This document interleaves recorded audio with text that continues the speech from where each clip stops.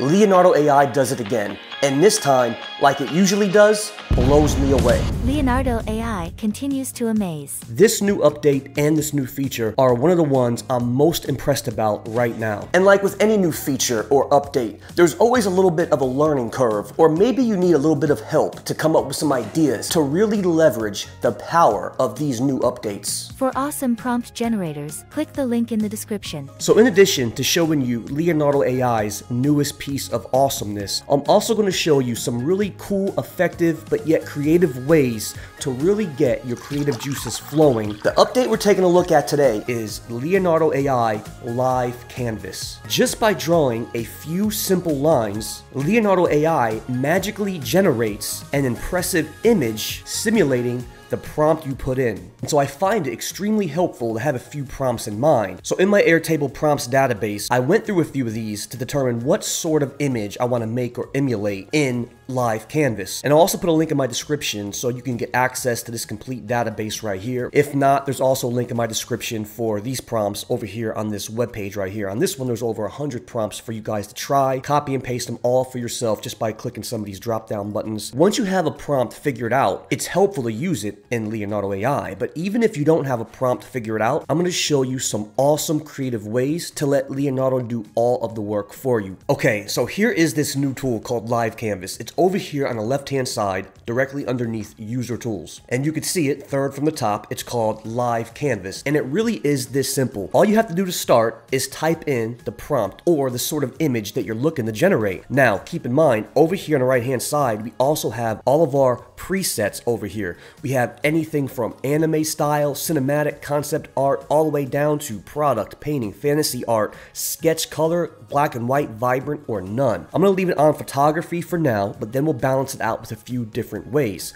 Once I show you how to use this in the beginning, then I'm going to give you some amazing ways to craft prompts yourself to really pinpoint the exact image you're looking for. So just to start, I'm going to say a cup of coffee sitting on a table. Okay, so do you see how I'm typing it in real time? I started with a cup of coffee, and you can see on the right hand side there's a coffee. Then I put sitting on the table appears. I put outside. Now watch this. Outside a resort at a, just say, a tropical beach. It's getting a little bit better. You can see some palm trees right here, and then you can see some sky in the background. Pretty cool. Now watch this. So here is where we can take things a step further. It did a pretty good preliminary job, but it's not exactly what we're looking for. So let's come over here on the left hand side in the editor and select the color. And let's just go ahead and start with the sky. You can see the sky is missing. Let's go ahead and go to that light blue color right about here. That light blue color is selected right here. Let's go ahead and then select brush. Now watch this. Let's go ahead and then just start painting the blue right here. Okay, look how that sky is starting to come in. And the more and more that I paint, the more and more that sky is going to appear. So if I start at the top and only paint that area, it's only going to have the sky at the very top of the image. But as I continue to add more and more of this light blue, it just magically knows all of a sudden I want to have a blue sky and a blue beach or blue water. Now you can notice we don't have the table anymore. All I have to do now is just start drawing a table. There is a simple square. Okay, there's my table. Now there's also an erase button on the left hand side. Now I have that erase button selected, and I'm just going to go ahead and then just erase this whole entire table and then start over to see if I can get a different result. Okay, there you go. My legs aren't that good, but this is just the beginning, and I want to give you guys the idea of what this can do. Now I'm going to go to green, and now what I'm going to do is draw a palm tree. Check this out. I'm going to go ahead and start right here, and I'm just going to go ahead and then draw a palm tree, and it doesn't even have to be good. Right? And then down here, I'm going to go at a resort at the beach with palm trees, right? As soon as I type in palm trees, there we have it. So now we have a palm tree there. And now when I go ahead and draw this on this side, it's going to know and understand that this horrible painting is another palm tree. And now I want to add a few more. So you see how it's starting to add that. And then there we have it. Over here on the right hand side, I added this palm tree here, and then there's more of a palm tree here. And so you can just take this a step further and further and further until you get the right image that you want. This was just a rough draft. Now let me show you how to really make this the most effective thing. Before we do that though, look over here on the right hand side now. Now I simply changed up my preset. It was on photography. Now I changed it up to cinematic. Now look at this. Cinematic. Over here on the right hand side looks much better. I can also change it up to dynamic, and in real time, as I go through these, it's gonna change everything up. So now let's talk about how to really get those creative juices flowing. The first part, I wanted to show you guys just how to locate this tool and use it, but now I wanna show you how to take some prompts, craft some prompts, and make them 10 times better to get 10 times the best set of images. Check this out right here. You can see I have a couple of images, and they're in sketch form, and that's just perfect. I want a few sketches. I want Leonardo AI to give me a few ideas. What exactly do I want to draw? Or for an example, I know what I have in my head, but I want to give Leonardo AI some more guidance, although letting it do all the work. What you can do is start with one thing right here. Go ahead and then just craft a prompt in Leonardo AI. So you can see in this one right here, I put in house nestled in the mountains. Now, I want to get a sketch because I want to use this sketch to draw in my live canvas to kind of help guide me. Here's how to get a sketch in Leonardo AI. You can see on the right hand side,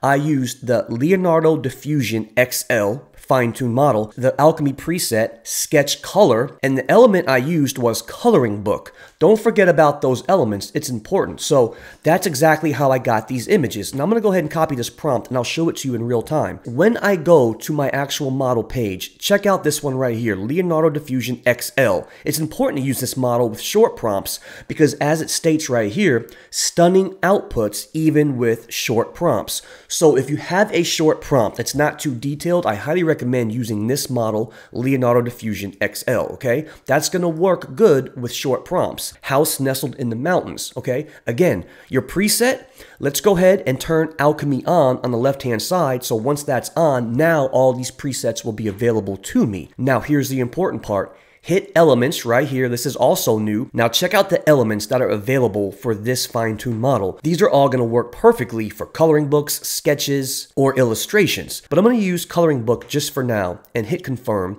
and make sure I have everything up here at the top. Let's go ahead and hit generate. Okay, so here's the first one right here. So why this is so helpful is because now it's giving me a few ideas to draft in my live canvas. Let's say I actually like this one right here better because I didn't think about adding a sidewalk. Let me go ahead and then download this image and I'll use it as a guide when we go back to live canvas. Now, the next thing we want to do is take advantage of Leonardo AI's 2 dice buttons that you see up here in the top left-hand corner. The reason why is because here's what we're going to do. I have 2 options, new random prompt or improve prompt. Let's go ahead and select improve prompt. And the reason why this is so important is because now once you have improve prompt, it's going to make your prompt much longer, which is going to allow you the availability to use more of a complex fine-tuned model. I hit improve prompt. It takes house nestled in the mountains to now I get this large prompt right here. Now let's go with Leonardo Vision XL instead. So you can see this one here is also new, but it says a versatile model,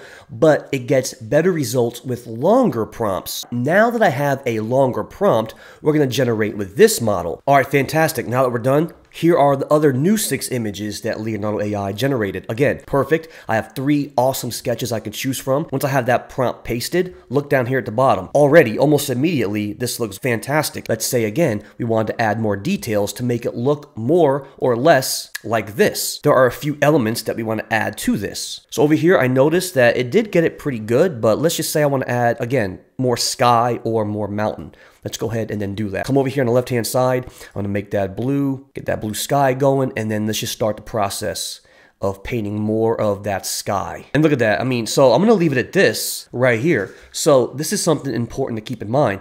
On the left-hand side, it looks incomplete. I just drew literally some scribbles with a lot of black openings. I didn't have to enclose it all the way. And that's important because you don't have to get it perfect. Just by simply doing a few scribbles across the board, pay attention to the right-hand side because you might have it already the way you want. And that's pretty good. So just by doing that, a few scribbles, I got rid of that little porch or that little pergola. I didn't want that there. So now this is looking more and more similar to this one right here. So for example, let's add more sidewalk and rocks and see what we can do. So if I just draw this sidewalk here and I just draw a couple lines through it, this is pretty cool. Look what it's doing over here. It's actually adding some steps and now it's making and extending my sidewalk. So on the right hand side, check this out. It expanded the steps and then it expanded my sidewalk just how I was wanting. perfect. I mean, you don't really have to be an artist. In fact, the worse you are, sometimes I feel like the better image it's gonna make you. And then go back and repaint some things in here, make my brush much, much bigger. And now I can cover a lot more. So check this out, by covering a lot more of this, now look how much more blue it adds to it. Perfect, look at that. Now that looks awesome. Check out how realistic it got it. A nice house nestled in the mountains, it got it perfectly right. This really turned out well. Let's say I land on this fox right here. This looks pretty cool. I'm gonna go ahead and copy this prompt right here and see how closely it could get to making this for us in Live Canvas. Let's go ahead and paste this prompt in down here. Here we go. Now the way this fantasy art one, this looks pretty cool. I like the way this looks. Now, let's go ahead and then see what we can come up with making it a little bit better. So I'm gonna go to that orange color since the fox is gonna be orange. Oh, okay, well, just by putting that dot kind of looks cool. I'm just adding a couple dots and that does make it pretty cool. So let me add some ears right here and I'm gonna have it facing us. So let's see if it can understand if I want it to face us with a smiley face. Look at that, that's awesome. So if you want it to face you, face forward, I drew just a very horrible emoji style, or not even that, a very horrible smiley face, and it knew that that meant to have one facing forward. I like this. This looks amazing just by doing this. So just by using the simple prompt and drawing a horrible smiley face fox, which I would never in a million years know what this was. Let's go ahead and download it. I'm gonna hit Creative Refine and then see what this can come up with. I'll also download it right here.